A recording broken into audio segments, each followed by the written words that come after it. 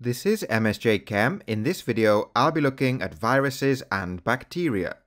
We'll start by looking at viruses. Viruses are sub-microscopic organisms that replicate inside the living cells of other organisms.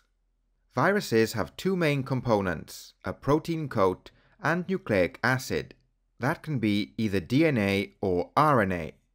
Here we have the general structure of a virus. We have the nucleic acid, which can either be DNA or RNA, and the protein coat. Viruses do not carry out metabolic processes and are considered to be non-living.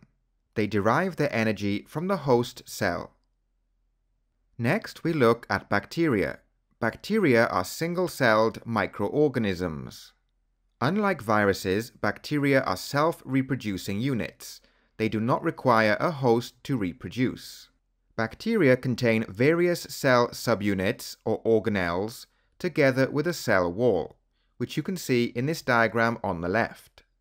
Bacteria carry out metabolic processes and are considered to be living. Let's end with a comparison of viruses and bacteria. Bacteria are self-reproducing units, while viruses need living hosts to multiply.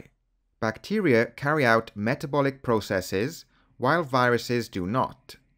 Bacteria contain organelles that perform specific functions, while viruses consist only of genetic material and a protein coat. And finally, bacteria are many times larger than viruses.